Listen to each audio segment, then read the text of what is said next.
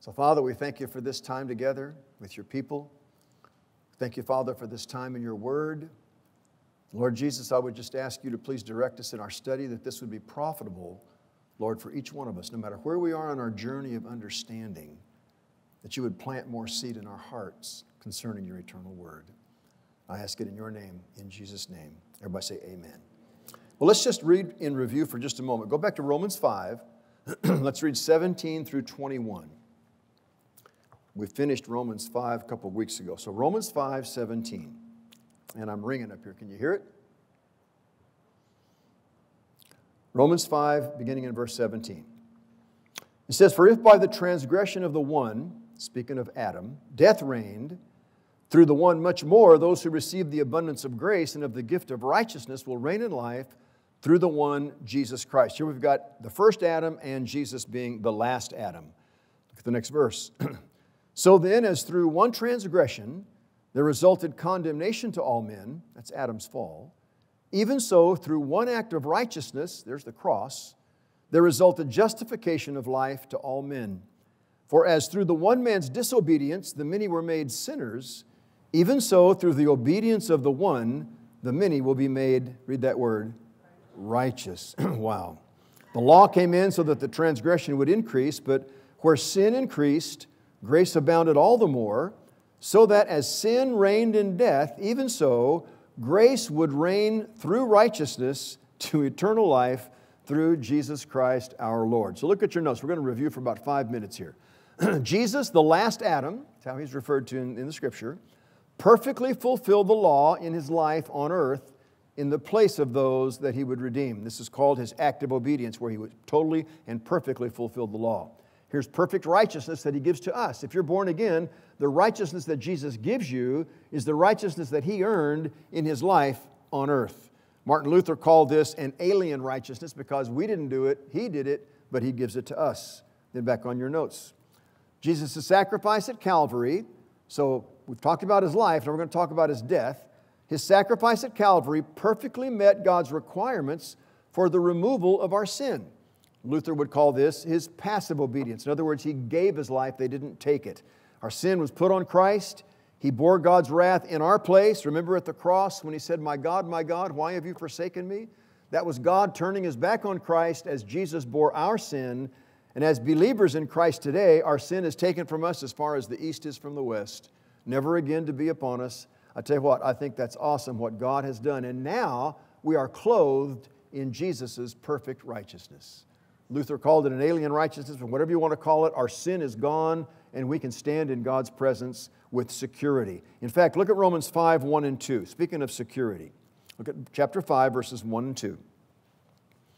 "Therefore, having been justified by faith," that means having been saved or made righteous, "we have peace with God through our Lord Jesus Christ, through whom also we have obtained our introduction by faith into this grace in which we stand, and we exult in hope of the glory of God." How many are looking forward to the glory of God on that day? Oh my goodness. So grace is reigning in our lives, as we see in verse 21 of chapter 5. Look at verse 21 down to the end of the chapter. It says, "So that as sin reigned in death," that's what happened through Adam's fall, "even so grace would reign through righteousness to eternal life through Jesus Christ our Lord." Now that was Romans 5, which we just finished. Now in chapter 6, we're going to continue to see God's grace and His great love in our salvation. So look at chapter 6, you're right there, and we'll read our text, verses 1 through 14. So let's read it through one time.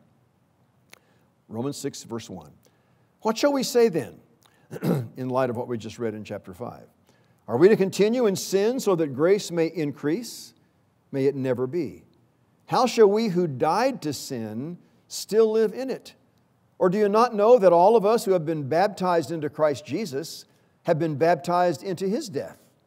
Therefore, we have been buried with Him through baptism into death, so that as Christ was raised from the dead through the glory of the Father, so we too might walk in newness of life." In other words, now we're good trees bearing good fruit. Verse 5, "For if we have become united with Him in the likeness of His death, certainly we shall also be in the likeness of His resurrection, knowing this, that our old self was crucified with Him, in order that our body of sin might be done away with, so that we would no longer be slaves of sin." Notice that, no longer slaves of sin.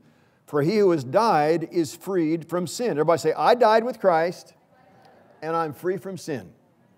You still fail from time to time, obviously, but sin is not your master. Verse 8.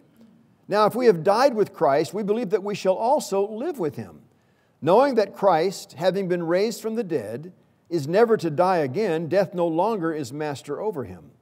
For the death that he died to sin once for all, but the life that he lives to God.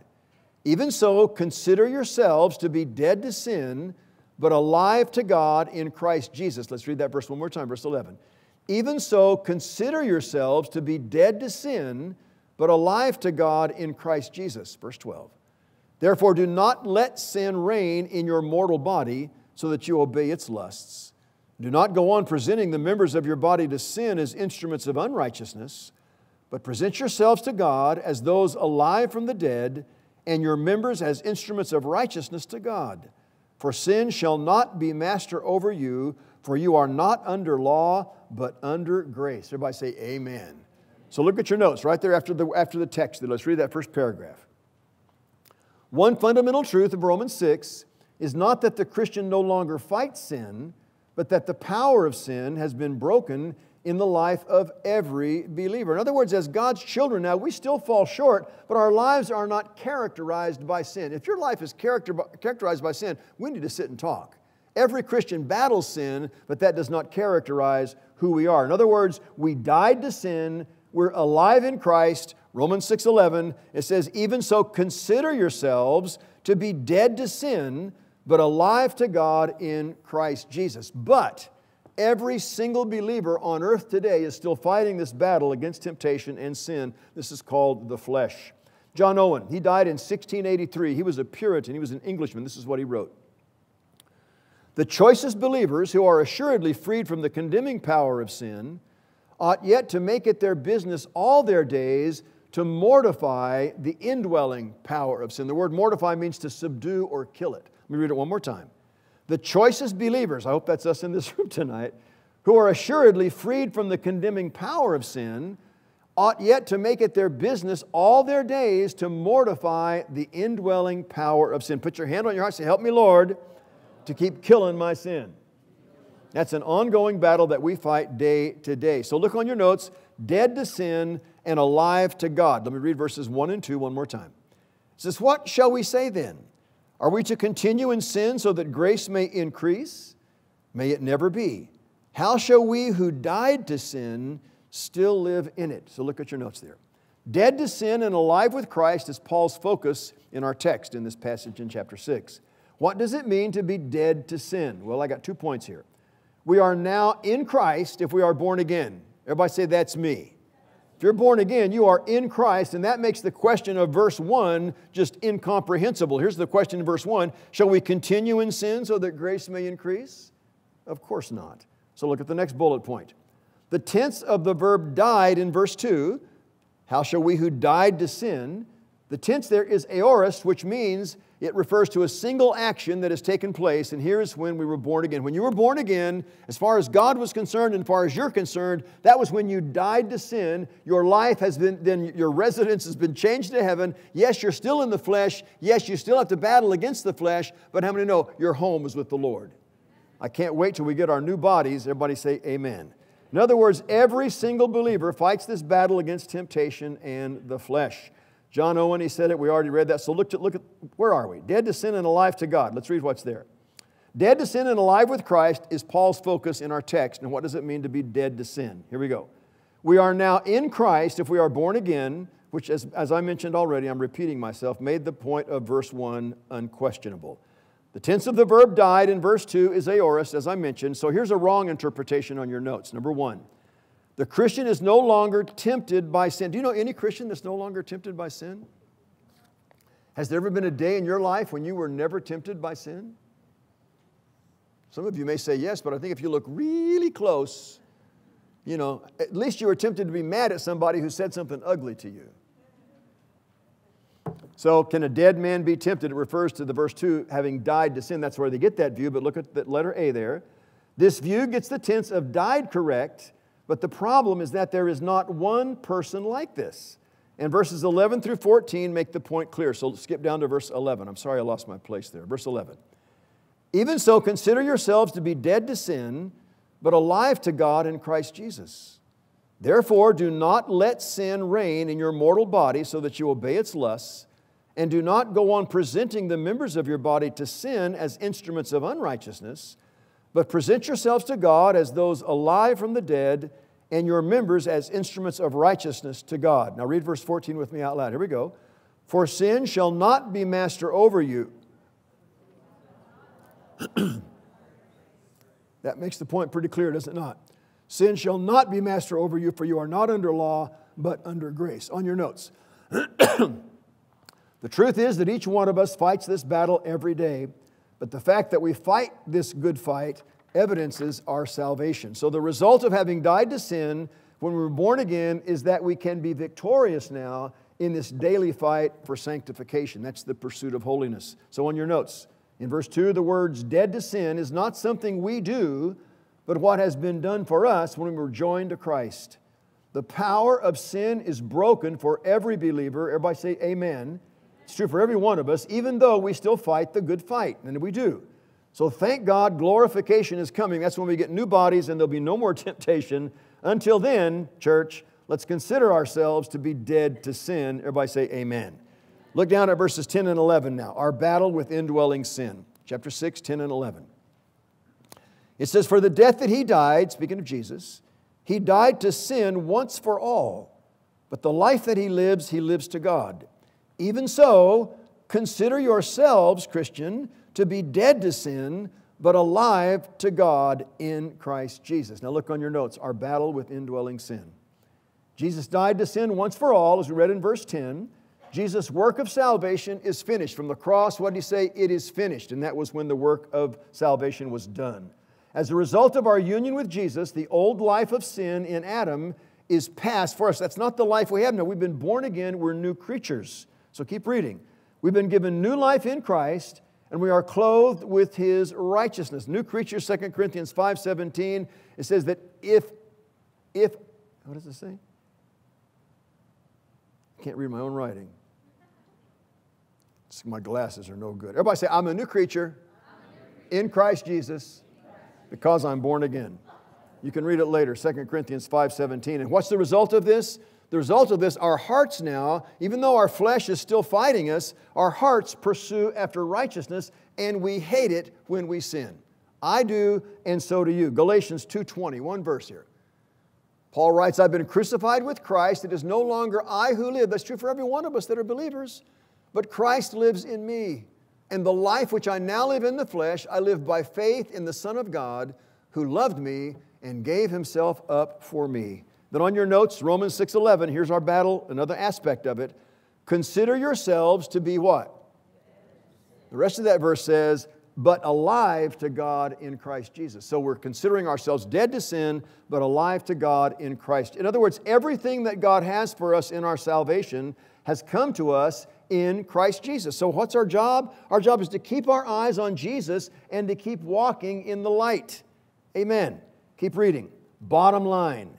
If you are born again, you cannot go back. You have died to sin and are now alive to God. I backslid. You didn't lose your salvation if you're genuinely born again. You cannot lose it. Yes, you can wander. Yes, we see all these examples in Scripture of Jonah and all these other guys. There may be a whale waiting for you too. I don't know. But I know this, that when God saves you, nothing can take you from that place. Everybody say amen to that. So here's Augustine on your notes here. He died in 430 A.D. Command what you will, he says, of God, and give what you command. And so it is to us today as God's children. So here's John Stott. He died in 2011. This is what he wrote. It's a long quote here, but this is what he said. Suppose there is a man called John Jones, an elderly Christian who is looking back on his long life.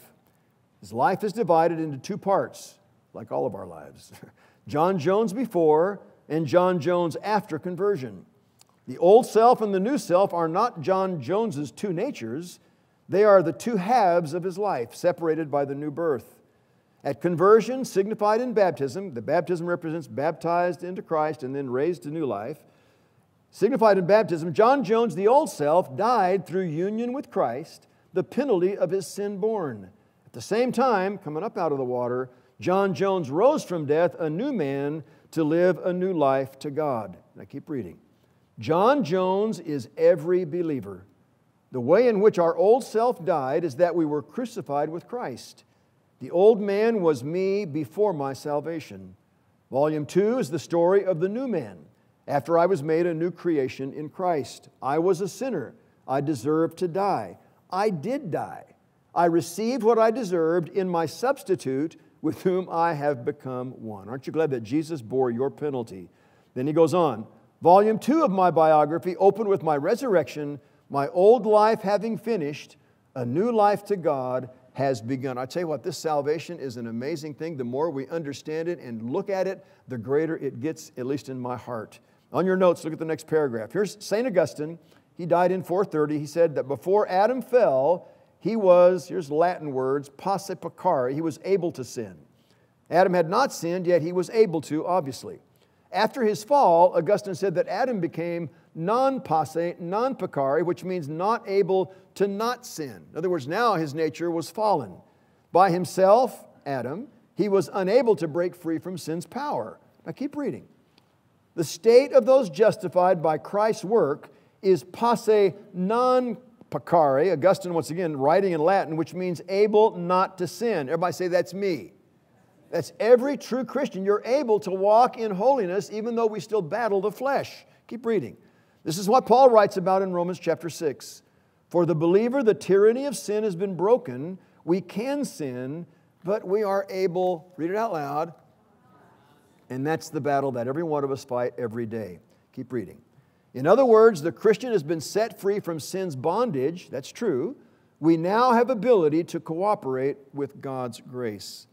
If a Christian has sin reigning in their life, listen, it's because they allow it. Everybody say, sin is not my master. Temptation comes, but sin is not your master. Jesus is your Lord, not sin. So back on your notes, that last little bullet point there. Thank God the day of glorification is coming. How many are looking forward to that day? That's when we get new bodies, no more temptation, no more flesh like we have in this nature. I tell you what, glorification is going to be a great day. No more temptation and 100% holiness in God's presence. Oof, even so, come Lord Jesus. Everybody say Maranatha.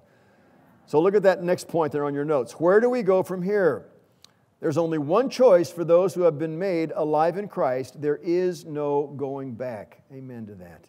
We fight sin every day, every one of us, but it does not typify our lives. Here's 1 John 3:9. Look at this one verse.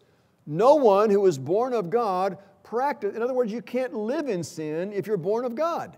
Because his seed, God's seed, abides in him, and he cannot sin as far as abiding in sin because he is born of God. Yes, we fight sin, but sin does not characterize our life. If sin characterizes our lives, we're probably not born again. We may be religious, but we may not truly be saved. So, John Owen, look at once again, here's what he said. Do you mortify sin? Do you kill sin? Do you make it your daily work? Be always at it while you live. Cease not a day, for in this work, be killing your sin, or it will be killing you. That's a great quote right there. And that's true for every one of us. Every day we're battling to walk in what's right and to battle against what is wrong. So back on your notes. What tools has God given me for this battle with sin? I've got 3 obvious ones on our notes. Here's one, persist in prayer. How many battle to do that every day? I do. Every day I try to find time to carve out time for prayer in the morning and in the evening. And of course, most of us are praying all through the day as we drive down the road, and whatever happens, we're obviously in a prayer attitude. But to be in a prayer closet, in a place where you're in quiet, you're not being disrupted, I tell you, that's a great thing to increase your strength on the inside. Everybody say amen. Persist in prayer. Keep on in the Scripture. Are you reading your Bible every day? That's another key to being strong in faith and walking in righteousness. And then, to be faithful, to not forsake the assembling of yourselves, as we see in Hebrews 10:25. And so you're here at church, so God bless you for that. John MacArthur, this is what he says about this. A saving relationship with God is inextricably linked to holy living. And a holy life is lived by the power of God working in and through the heart of the true believer. How many good trees bear good fruit? Every cotton picking one. So in other words, every genuine Christian has evidence that they're born again. Yes, we battle against sin, but the evidence is there in one way or another every day and every night. And then go back in your text and look at verse 2 of chapter 6. It says, may we continue in sin so the grace may increase. May it never be, look at this now, how shall we who died to sin still live in it? Skip down to verse 10. Look at verse 10 of chapter 6. For the death that He died, Jesus, He died to sin once for all, but the life that He lives to God. Verse 11, even so consider yourselves to be dead to sin, but alive to God in Christ Jesus. So read on your notes here, notice dead to sin. Let's read right there. How did Jesus die to sin? Now listen very carefully here. Notice verse 10 does not say Jesus died for sin, though He did that in bearing our penalty, but that He died to sin, which is the exact same thing that's said of you and I. Keep reading. As a result of our union with Christ in His death and resurrection, the old life of sin in Adam is past for us because of Christ, and therefore we should never go back to it. Keep reading. We have been brought into newness of life, the end of which is righteousness. So put your hand on your heart, say, Father, as your child, help me to pursue righteousness. And that is the daily pursuit. Here's Galatians 2:20 one more time. Look at this. Paul writes, I have been crucified with Christ. Let's read it together. Let's apply it to yourself. Here we go. I have been crucified with Christ, and it is no longer I who live, but Christ lives in me. And the life which I now live in the flesh, I live by faith in the Son of God, who loved me. Sin is not your master, Christian. Jesus is your master, and nothing can ever change that. Are you tempted? Yes. Is there a war with sin? Yes. But God is with us in the battle. Everybody say amen. Romans 6:2, look at it one more time.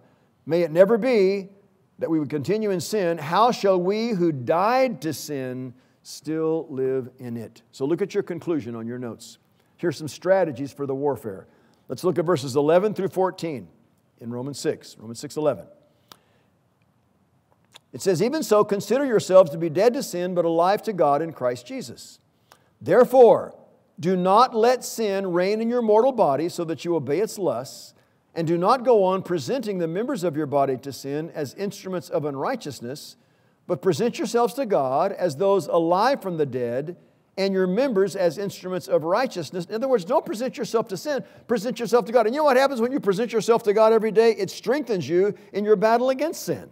Verse 14, for sin shall not be master over you. Amen. For you are not under law, but under grace. So look on your notes. Our justification is a foundation for fighting sin, and so it is. Always remember, our sin is forgiven in Christ, and because of the Lord's triumph at Calvary, sin is no longer our master. Everybody say amen to that. That is so true. Number one, always remember, Christian, Jesus died for your sin. It was a specific death that He died for your sin. God's wrath is satisfied forever, taken away, and our Lord's sacrifice has done that through the work of propitiation. He removed God's wrath and put God's favor upon us. Go back to chapter 5. Look at verse 8. Chapter 5, 8. It says, but God demonstrates His own love toward us. Here's this word agape again. In that while we were yet sinners, Christ died for us. Much more then, having now been justified by His blood, made righteous, we shall be saved from the wrath of God through Him. For if while we were enemies, we were reconciled to God through the death of His Son, much more, having been reconciled, we shall be saved by His life.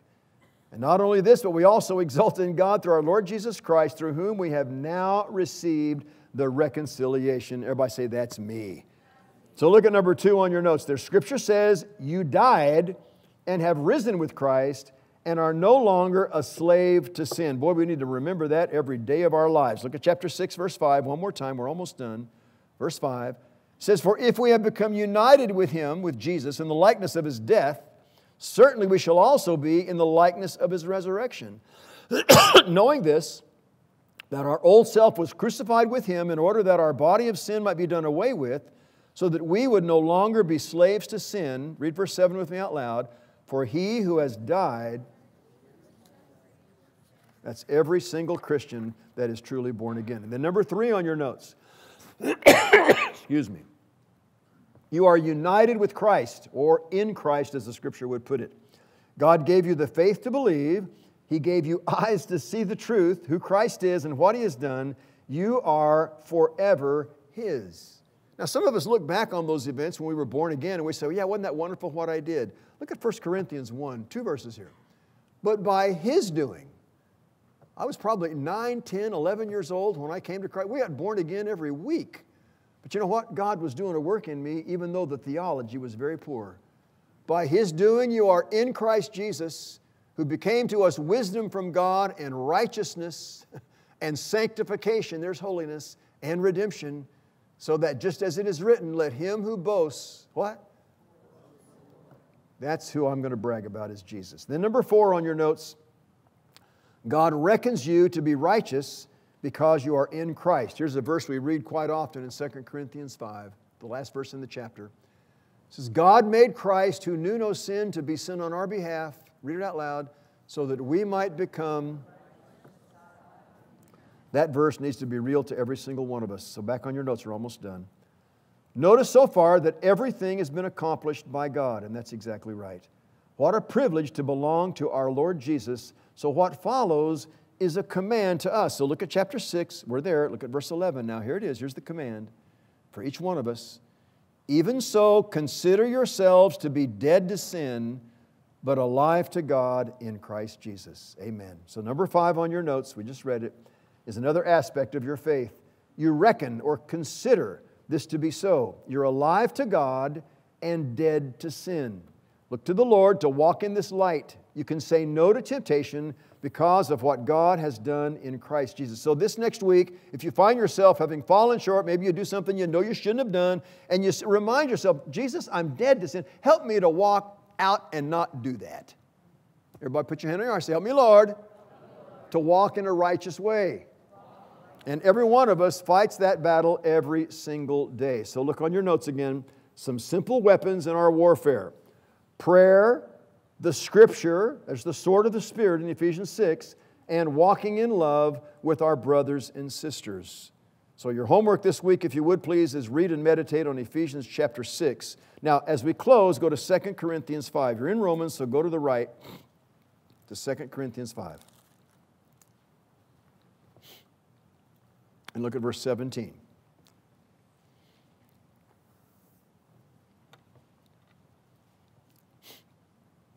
This is a passage about the righteousness that God has given us in Christ. 2 Corinthians 5:17. Therefore, if anyone is in Christ, that's every Christian, he is a new creature. The old things passed away, behold, new things have come. Now all these things are from God, who reconciled us to Himself through Christ and gave us the ministry of reconciliation, namely, that God was in Christ reconciling the world to Himself, not counting their trespasses against them, and He has committed to us the word of reconciliation. Now we're witnesses to this truth. We're God's witnesses. Verse 20. Therefore, we are ambassadors for Christ, as though God were making an appeal through us. Here's the appeal. We beg you on behalf of Christ, be reconciled to God. Now read verse 21 with me. He made Him who knew no sin to be sin on our behalf. Now let me ask you a question. Does that mean sinless perfection? Nope. Go to 1 John chapter 1.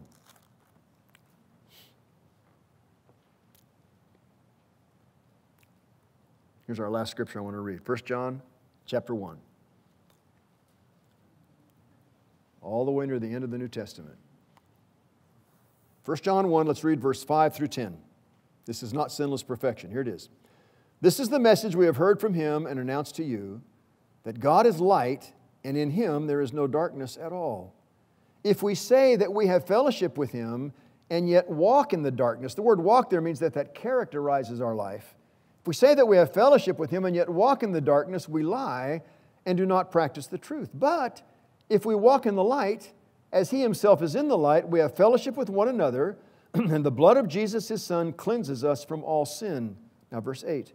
If we say that we have no sin, we are deceiving ourselves, and the truth is not in us.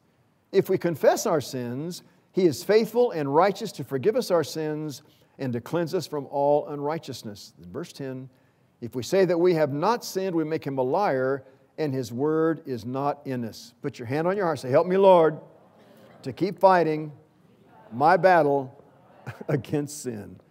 Not perfection, my friends, but definitely a godly direction. And that's true of every one of us. So let's...